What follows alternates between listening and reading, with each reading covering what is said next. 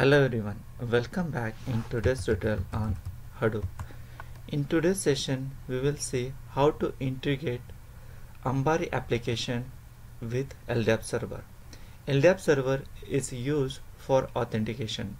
Suppose in our organization we have the employees and those employees are going to use the Ambari tool.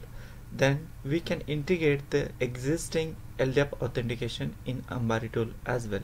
That means what are the users we create for the Ambari tool that will be integrated or that will be get synced with the LDAP server. So we need to do the integration of Ambari application with an existing LDAP server. So in my current environment, LDAP is installed on node 4. So we'll go to the node 4 using SSH command and we'll check what is the whether service LDAP service is running or not. In order to check, we can use this command slapd status. So it is showing the slapd is running. That means LDAP server is running fine. The next thing you have to do is we have to stop the Ambari server. So Ambari server is on the node 1. I will go to the node 1 and will stop the server. Ambari server stop. So this will stop the Ambari server. Now we have to do the setup. Ambari server setup for LDAP. So it will give us a various option. We have to pass the primary host name. Then after you passing primary host name, primary URL host and port, then it will ask to secondary URL host port. It will ask the use SSL, whether you are going to use SSL or not, user object class, username attribute, group object class, group name attribute, group member attribute.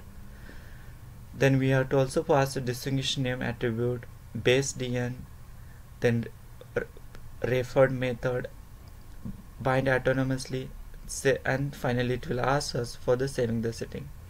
After passing all those parameters, so I have already done that, so I'm not passing those parameters now. After doing that, you have to start the Ambari.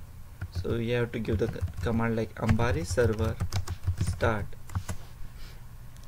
So it will take a while, like couple of seconds to start. And once the means what we did, we actually stopped the Ambari server. We configured the LDAP with Ambari, and now we are going to sync all the users of the Ambari with the LDAP. So in order to sync all the Ambari users with the LDAP, we have the command Ambari server sync LDAP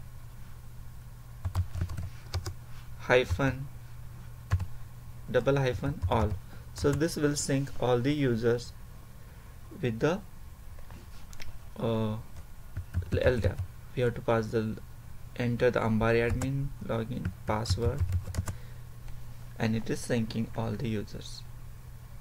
So once syncing is complete, we can go and we can provide the username password. Suppose I'm passing admin. So admin is one of the user get synced with the LDAP now. And what are the authentication is happening, that is happening through the LDAP, or that is happening to the LDAP. Similarly, we can create the users. So if you remember, in order to create users, we can go to the Ambari manage Ambari, and there you will find users and groups, and what are the users are available. You can see it is have the type as a LDAP. So by this way we can create the user, we can and associate, or we can link to the LDAP, so that what are the authentication going to happen, that will happen through the LDAP. I hope this tutorial will help you to understand how to sync all the users of the Ambari with the LDAP, so that you will get a single point of authentication in your Hadoop environment and in your organization. Thank you for watching my video. I hope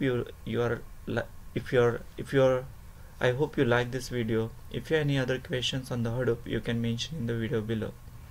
Thank you and have a nice time.